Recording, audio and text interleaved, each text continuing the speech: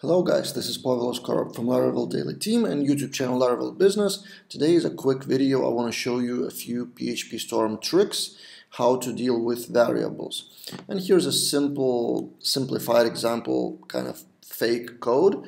And we have a variable called variable. And there are two things that PhpStorm allows us to do with it. So if we right click it, go to refactor, rename. For example, if you have multiple instances of that variable in the code, as we do below, you'd go var, for example, enter, and it is renamed everywhere that is used below.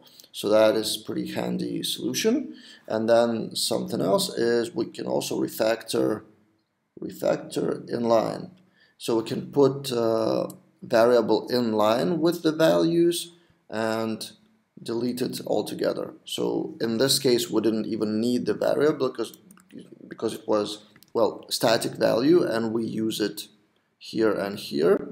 So we can again go to refactor, inline, and all those things have actually shortcuts, keyboard depending on your operating system, so you can do that with keyboard as well without even touching the mouse.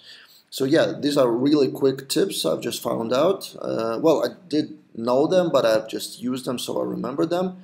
So probably it will be useful. And in general, PhpStorm has a lot of hidden gems like this. You can refactor a lot of stuff, not only variables, but methods, classes, all of that.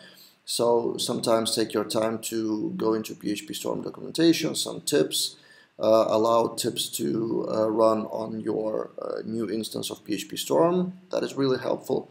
And yeah, dig deeper into the tool that you actually use. See you guys in next videos.